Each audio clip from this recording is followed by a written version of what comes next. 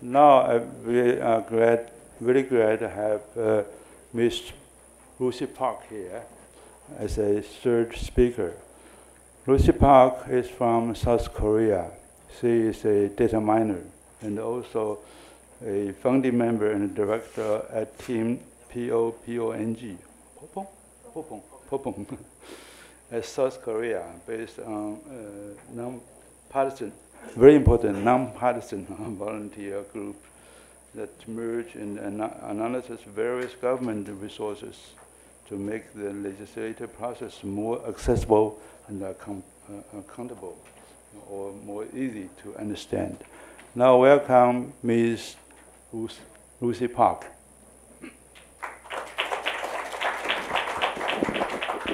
谢谢。我叫 Lucy Park。不知道 anymore, so I'm going to talk in English. It's very nice to meet you. I'm from South Korea. 我的韩国人 and it's very nice to speak in front of you. We're not very far away. I mean, South Korea and Taiwan, and we've seen your webpage, your programs, your projects on the web, and we were very impressed. And we really loved your work, and we kind of wanted to network with you and talk about how we can improve possibly Taiwan and South Korea, but in a broader sense, Asia, democracy in Asia, and possibly broader, the democracy in the world. And so I'm going to talk about our experience in South Korea today. It's not much. It may be a little behind, or some ideas may be very different, or some ideas may be very interesting. But I hope any part of it might be insightful to any of you. Okay. You can go see our slides here. Oh, sorry. Okay. This is not my computer, sorry. You can go see the slides here at tiny.cc, gov, HTML, or in case anybody here likes PDFs, just in case, you can go see the slides at gov, PDF, of course with a 0 in the middle. And well, it's in SlideShare, so pardon that. First, let me give you my introduction. I'm called Park Eun-jung in South Korean terms. And you can also find me on the web as Echo Juliet, or in short, E9T. And I'm currently a PhD student at Seoul National University. And alongside, with of course, my advisor's approval, I am a member of Team Papong. I used to do it secretly, and then he found out, so now he approves. And the goal of my life, it may be something too broad, but what I aim to do is lower the barrier of knowledge for various domains, and possibly, currently, at the current state, I'm trying to lower barriers for politics for ordinary citizens. And this is the team I'm working with. We're called Team Papong, short for Public Open Political Engineering, but that just came out. It's just a cute name. We are thinking that we're popping out ideas, very good ideas to improve the world. And we're nonpartisan. We're 100% part-time.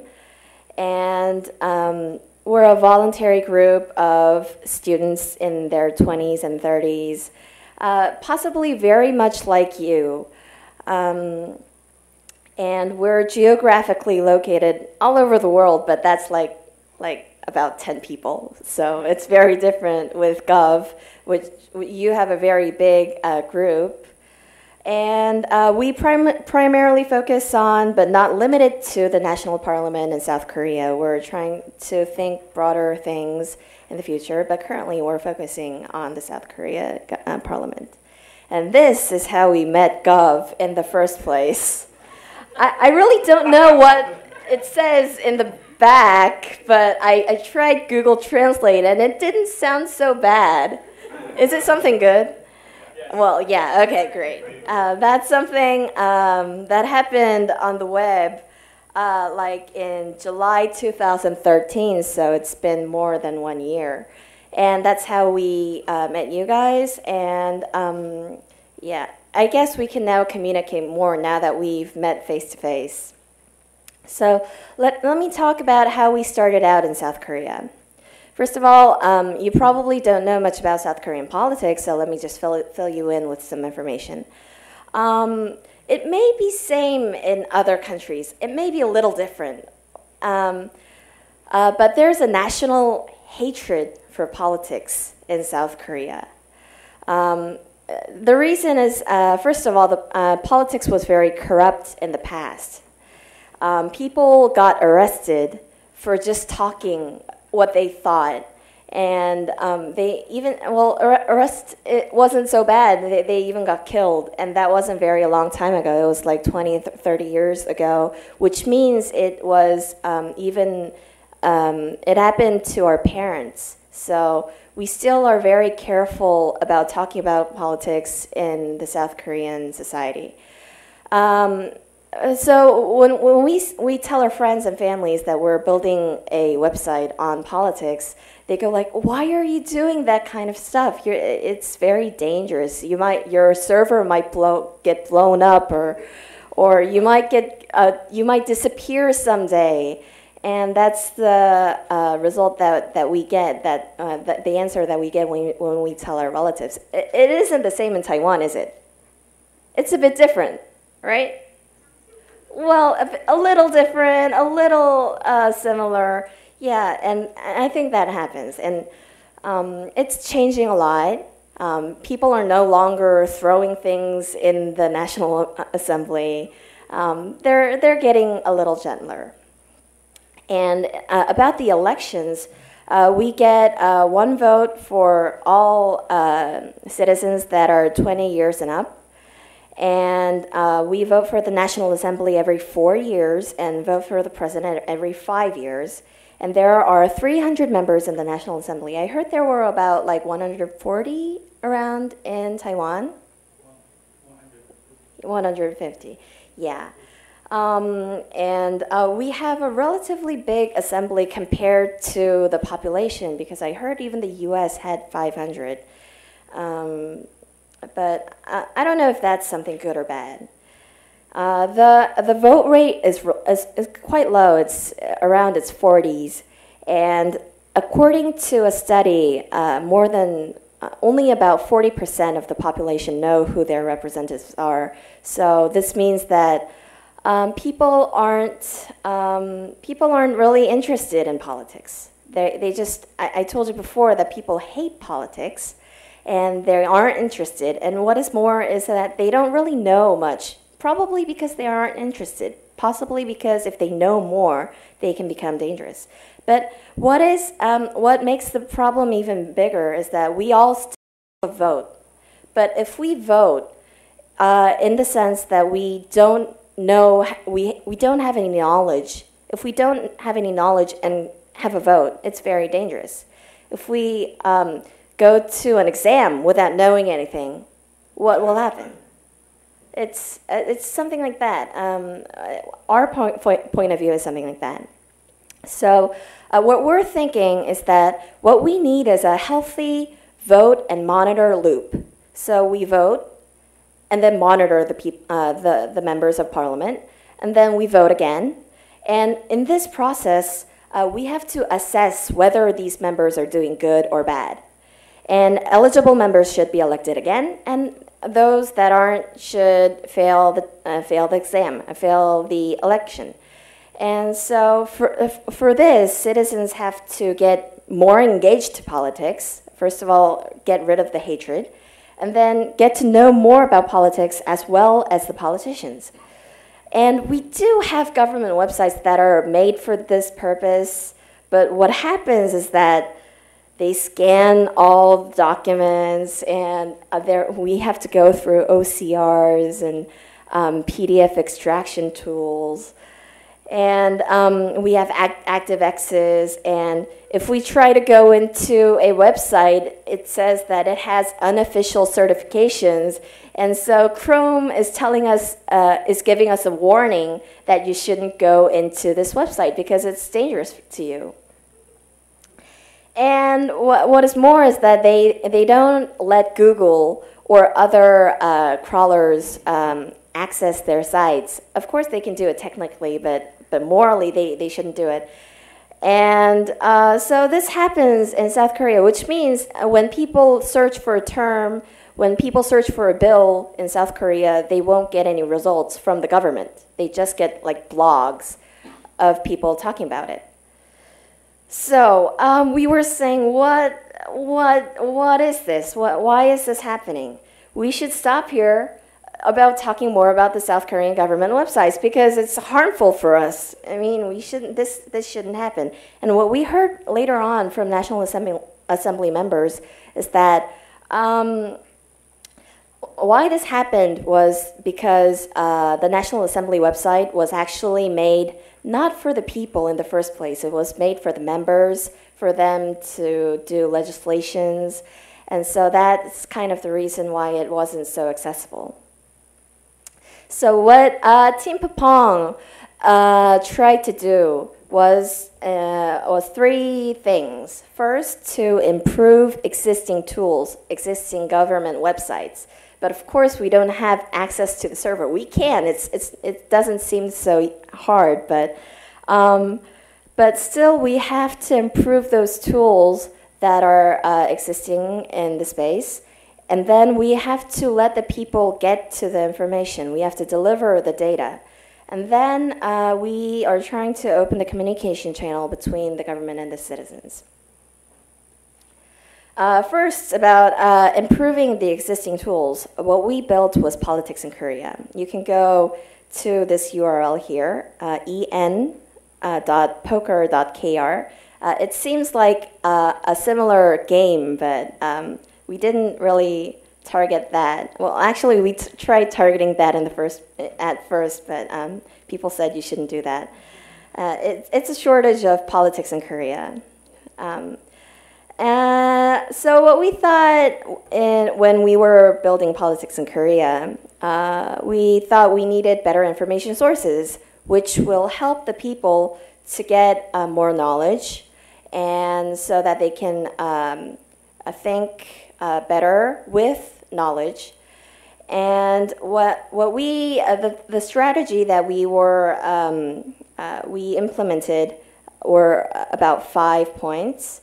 The first was to aggregate dissipated information all around various government websites. What they say in public is that we have like 100 government websites. So what the citizens have to do is go through 100 government websites to find what they're looking for. So what we did was to aggregate, not 100, but actually 2 or 3, but aggregate the dissipated information in those websites, and they didn't have a unique ID among those 100 websites. So what we had to do was assign an ID for each of the person. We had to assume, build an algorithm for it. And then we linked those politicians' names, and we extracted meeting logs from PDFs, and got the names, got the dates, got the title and everything, and tried linking all the data in various web sources.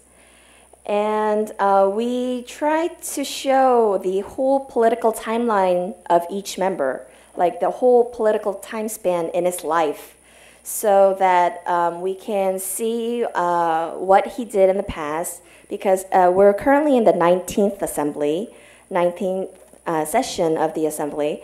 But when we try electing the 20th, we'd have to confirm what he or she has done in the 19th or 18th or 17th, and try not to forget, because forgetting is what we do as humans, and that's why we need the web resources to help us not to forget. So that was what we tried to do. So that was the reason that we not only gathered the 19th Assembly data, but the whole range of data.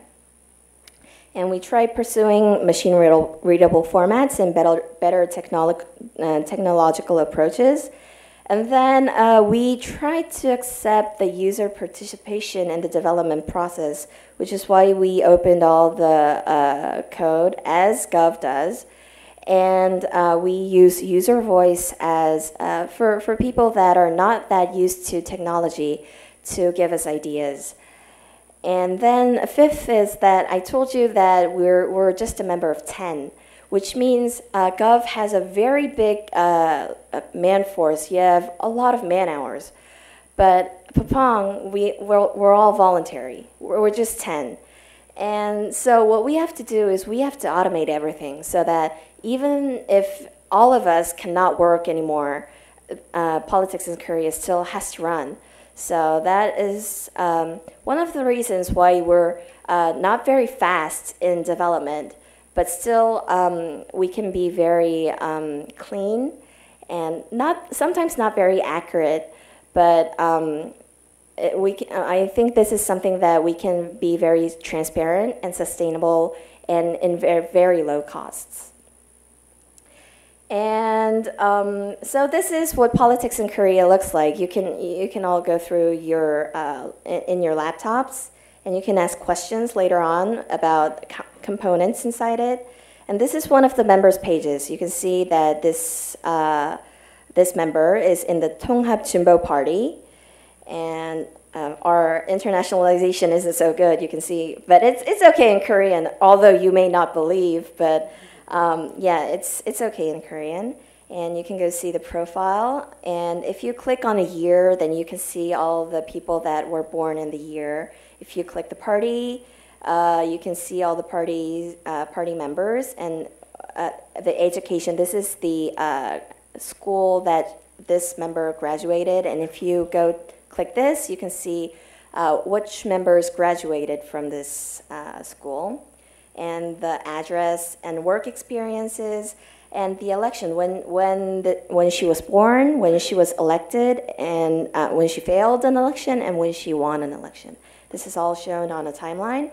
And then you can go see her recent legislations, like where she is. She's in the top 95th, which means she's in the low 5%.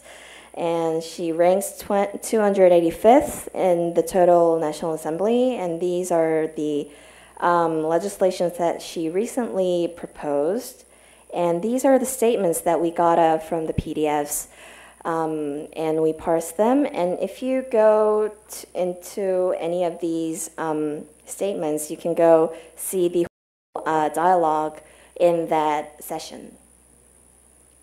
And we can see who she competed with in other National Assembly elections. You can see this means that she's a proportional electorate, which means she didn't have any competitors. She was a very important member in the party, and so she just got a seat in the National Assembly by getting recommended by the party. And yeah, so that's what we do. That's our tool in politics in Korea, and we have citizens that take the URLs and talk about issues like you shouldn't do this and we should do this on the Twitter sphere. And yeah, it's quite interesting that they're using our tool to talk about politics. And the second thing is that we deliver the information to people. So one of our core principles is that don't make the people come to the data, make the data go to them. So what we do, one of the things that we built was PokerBot. It's not the gamble bot. It delivers legislations, bills that are proposed in real time to Twitter. And there are approximately 25 per day. And we mention proposers' Twitter IDs along with the bills so that for two things, so that we can tell members that we exist. And they actually like us. They follow us a lot, and yeah, they probably like us. and so that the people can actually directly give mentions to the members of parliament in Twitter without any hassle trying to look up their IDs or email addresses or anything. But for this Pokeball, we have some issues, like 25 bills tweets per day. It doesn't sound so much, but for some people that's very overwhelming. So we're kind of experimenting, like how many tweets do we have to, what should be the interval between the tweets, or should we just send out bills that were decided upon, or any other ideas. And one of the ideas that we actually implemented afterwards was my page in Politics in Korea, which only sends you the relevant information that you're interested in. If you enter some keywords to Politics in Korea, then you'll get information about the related bills. In technical sense, we did topic modeling, which is a natural language processing method that extracts topics, and we're kind of working on it, and it's gonna get better in the future, and I hope you can see it, but we're not currently doing Taiwanese, but we may in the future, by you probably. And so we'll probably look forward to that. And what we're planning to do is to send weekly and yearly report cards, digest emails that about decided laws, not only proposed laws, but what happened in the last year. I mean, in the 18th Assembly, the last assembly, 2,000 laws were changed, which means in 4 years, each year, 500 laws, terms changed. And that's a lot. And people have to know what changed and for what reasons. So we're trying to make that into a digest and hand that over to people so that they can understand what's happening in the legislation processes. And what we're also doing is to provide APIs and data downloads. And because the first thing that we thought was that why are we crawling all this data and using the data to ourselves? Why don't we give this out to everybody else so that they can make an app of themselves? Because everybody has a different perspective of the world, and in our perspective, I think we're very neutral. I think we're very nonpartisan, but some other people may think that we're not. Some other people want to be partisan, so we want to encourage them to use our tools to make their own. And actually, it shouldn't be us that's doing that. That should be the government. But unfortunately, they're not doing it. So what we're trying to do is that we're from a very conservative country, which means that the officials really won't listen to us. No, it's not that they won't listen to us. We won't even get the chance to talk to them. So what we're trying to do is to show and lead by example so that they can listen. They can see that people actually need this. So we currently have a couple apps and services and researches used by our data. And this is a saying that I really like from the Popolo project.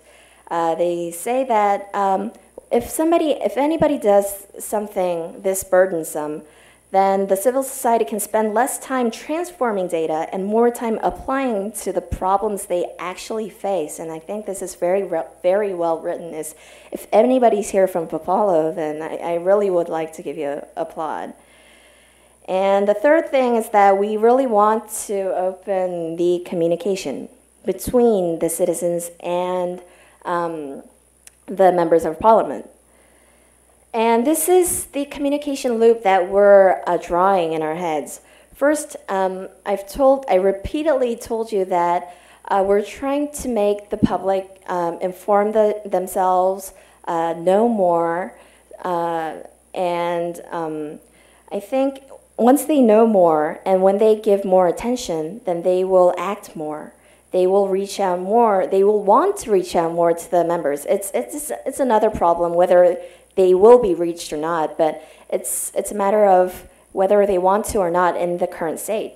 And once they want to do, and once they reach the members of parliament and they make a successful communication, then they will know each other better, and which will make them think more and come to better conclusions, and then go for more communication, and then come back.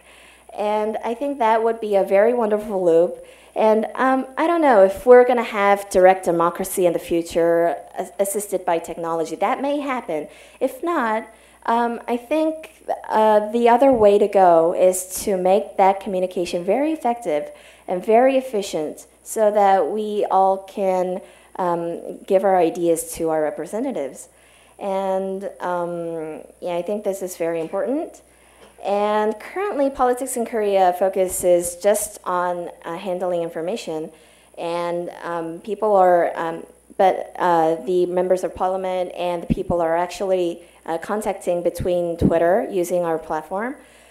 But in the future, I think we have to think about more ideas, and I think g0v and other societies, other organizations in the world, and including Papong, we can discuss on ways to how we can improve the communication between these two groups. And I would like to get a lot of ideas. And if you go through our website and see a lot of bugs, you can always send a pull request. It's always welcome. And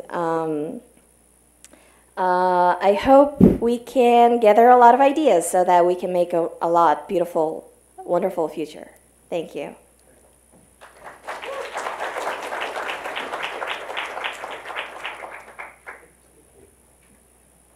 Any question or comments? Yeah, here. Oh, it will. Okay, cool. All right. First question: do you roll your own API? Second question: do you actually scrape the PDF? If so, really, how many head you lost? Sorry. Yeah, we opened a public API through data.papong.com, and it's currently on its version 0.1. Rephrase: do you roll your own API, or do you actually base on other API? Based on other API? Oh no, we didn't. Yeah, we tried using other platforms, for example, Popolo, and we're very interested in it.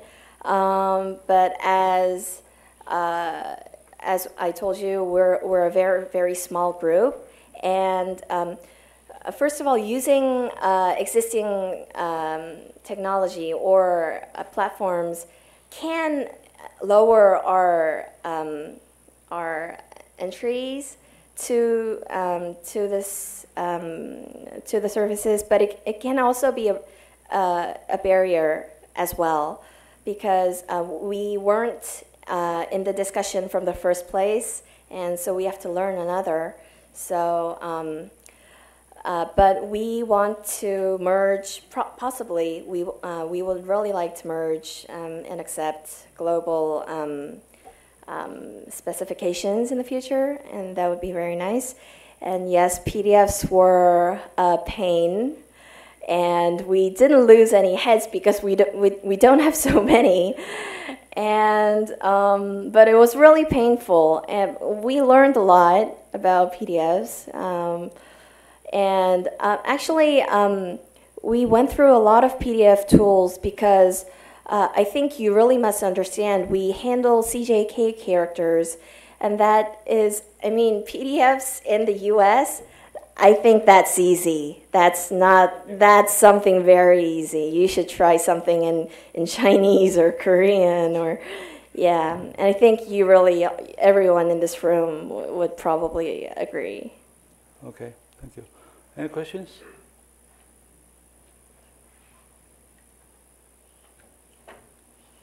Maybe not. Yeah, here.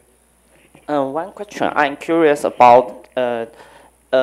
Can you take one example or more, or in the future, will you consider to cooperate with some NGOs or social movements to do some maybe help the agriculture or financial some NGOs to cooperate with the bills or other things? Thank you. You mean like other NGOs in South Korea, right? Yes. Yes, I think that's something that we can do. But what we are currently thinking is rather than cooperating with each one of them, we are trying to build tools that can be helpful for a lot of societies. We're trying to generalize them. Okay, time is up. So we have a panel discussion here now, so please have a seat over there.